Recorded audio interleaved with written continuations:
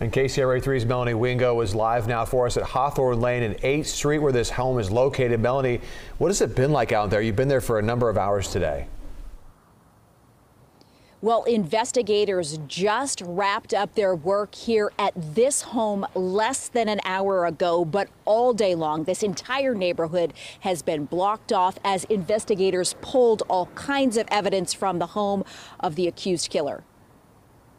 A quiet Davis neighborhood. It feels really surreal. Now the site of an intense hours-long search at the home of Carlos Dominguez. One of our housemates saw men in those white suits, and then she was like, "It's our neighbor." Relief now for neighbors after a week living with a heightened sense of fear and even changing daily routines. I just bought pepper spray just for this occasion. I like carrying it to my car, just from the door to the street. Police arresting Dominguez on murder and attempted murder charges in connection to 3 Davis stabbings. I think I was just in shock. I was like, what? Our neighbor? That's crazy. Investigators now combing the house where Dominguez lived. Until last week, he attended UC Davis, this neighborhood home to many students and longtime Davis residents. We've never seen him at all.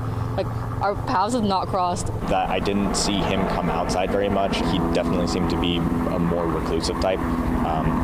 Maybe I just also operate at different hours than him. Shock and disbelief for people who live on this block that authorities traced the suspect back to this home. It's especially scary, especially leaving campus at night, because some of us have night classes as well, and just knowing that the killer was right next door.